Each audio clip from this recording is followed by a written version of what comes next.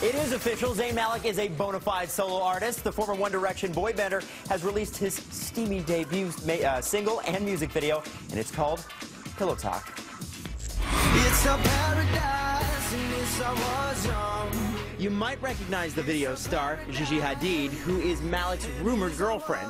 The two have been spotted together numerous times since November, and they certainly get steamy in this video.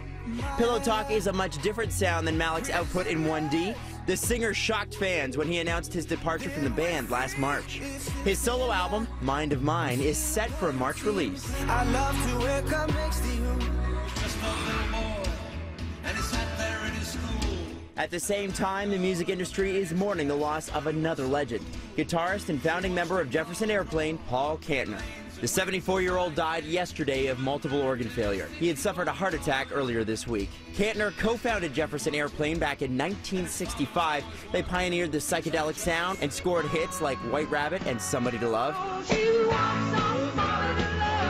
Kantner was also a founding member of their spin-off project, Jefferson Starship, the band he played with up until his death. Jefferson Airplane is set to receive a Lifetime Achievement Award at the 58th Annual Grammy Awards in just over 2 weeks.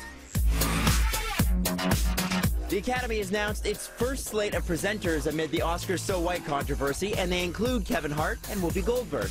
Earlier this month, Goldberg slammed the idea of joining other stars in boycotting the show over its all-white acting nominees.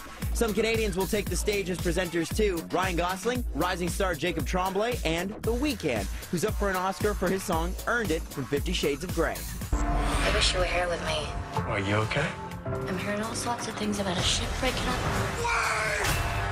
If you ever find yourself stranded at sea, Chris Pine is definitely the guy you want coming to rescue you. That's what he does in The Finest Hours, based on a true story about one of the Coast Guard's greatest rescues. TK talked with Pine and his co-stars in LA.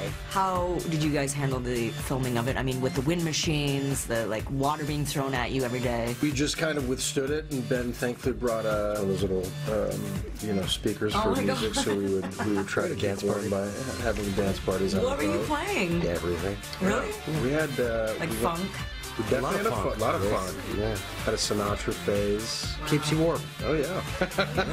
I love how it captures the bygone brand of manhood that seems to be missing in film these days. Yeah, definitely. I think that the movie also looks and feels like an old-fashioned movie. We all live, but we all die. Hold on! The Finest Hours splashes into theaters today.